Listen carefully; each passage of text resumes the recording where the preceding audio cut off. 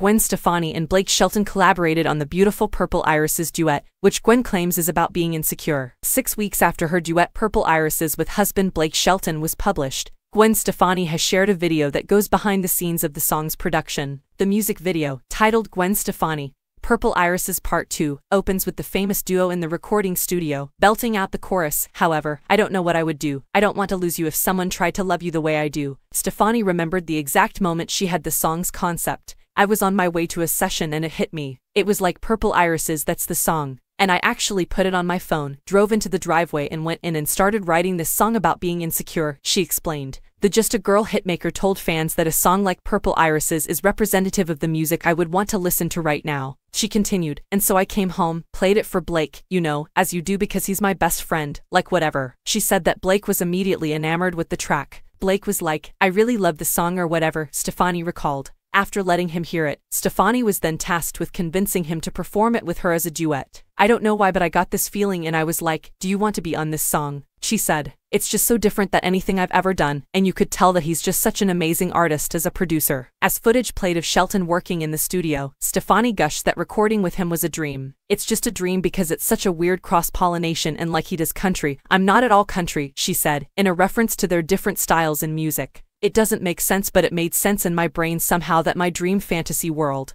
Due to their romantic and musical chemistry, Blake is someone that Stefani always want to work with. Although Purple Irises was scheduled to launch on February 9th, the couple chose to make its live debut 2 days later at the NFL's pregame broadcast for Super Bowl 58 TikTok Tailgate. Gwen Stefani and Blake Shelton have previously collaborated on a number of stunning duets, such as "You Make It Feel Like Christmas," which the singer released on her 2017 album of the same name, and "Go Ahead and Break My Heart," which she recorded for his album If I'm Honest. Additionally, they would collaborate on the 2020 releases of the singles Nobody But You and Happy Anywhere. In 2014, the couple got together when they were working as coaches on The Voice. Back then,